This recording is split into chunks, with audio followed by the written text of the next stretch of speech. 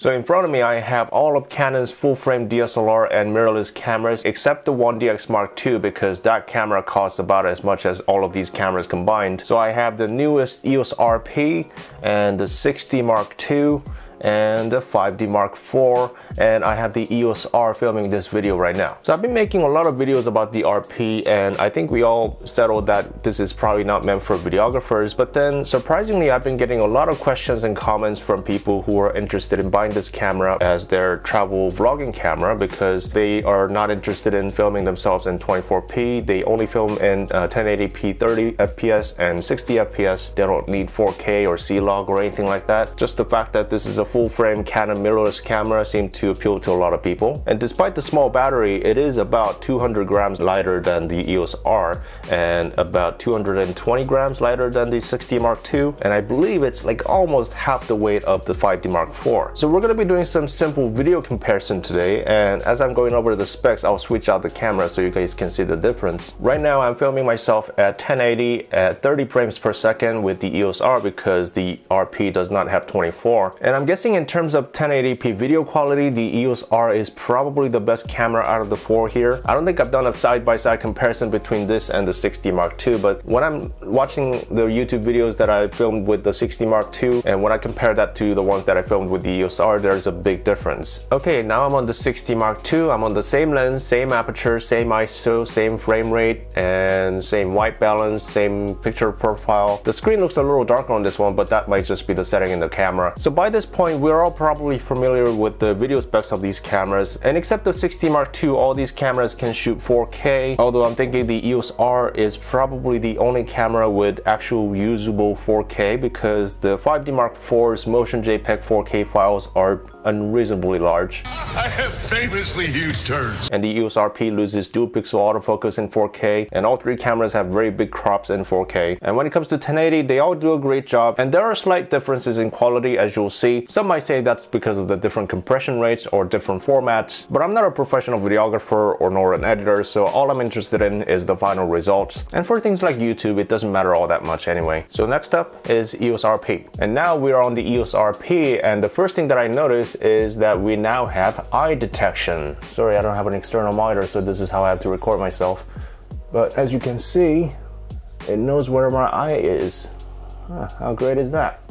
In terms of autofocusing speed, I don't think you'll notice any difference with these four cameras. Right now I'm shooting with my 16-35 f4, and this is the lens that I normally use for my YouTube videos. This is the Sigma 20mm f1.4, and I noticed that the tracking slows down just a little bit with this lens, but not in any way that would interfere with my results. I just noticed once in a while when I'm looking back at something or looking down on my computer and then come back up to the camera, and then the camera would take a little longer to focus back on my face. But with video, you want that nice soft transition anyway, and you don't want your camera to react too fast to things. And there are ways to set that up in your camera too, and for example, if I bring this mug in front of my face, the camera will focus on that instead of back here, and if I move it back, it'll focus on my face again. But then when you're outside, when you're filming something and someone passes by you, you don't want the camera to be tracking that instead of your face. So if you want your camera to stay on your face without losing you, you can set that up like that as well. So that was the EOS RP, and now let's move on to the 5D Mark IV. Okay, so we are rolling on the 5D Mark IV, and there's no way to see what's going on because it doesn't have a flip out touchscreen. I'm shooting at exactly the same settings with the same lens, so I'm just hoping everything's in focus. So I can kind of hear the lens, so I know it's tracking something. I'm guessing the video quality on this camera will be very similar to the EOS R. Apart from the difference in the 4K video format, they are very similar, except on the 5D Mark IV you do not get digital stabilization. And one more thing that's probably worth noting is that the EOS R comes straight out of the factory with C-Log, and the 5D Mark IV, when it was first launched, did not come with C-Log.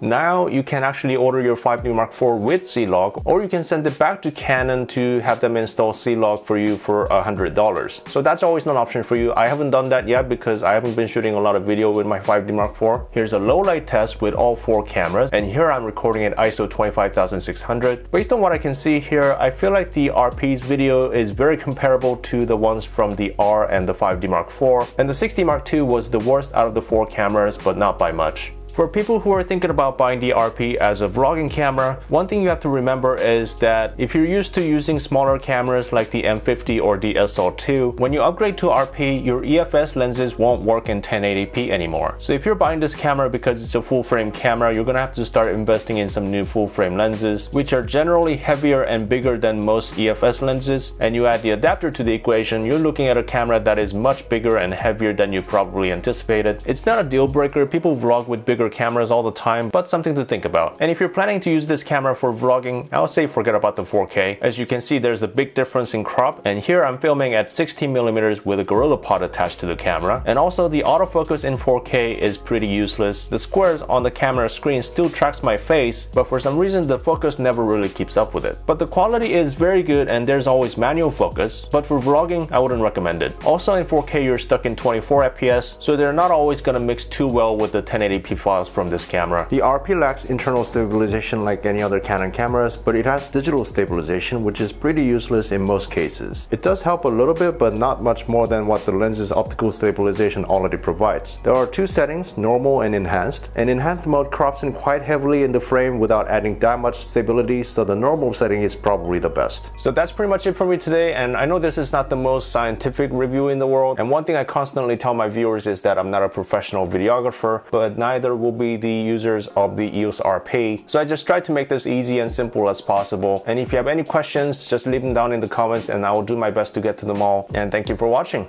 I'll see you next time. Bye bye.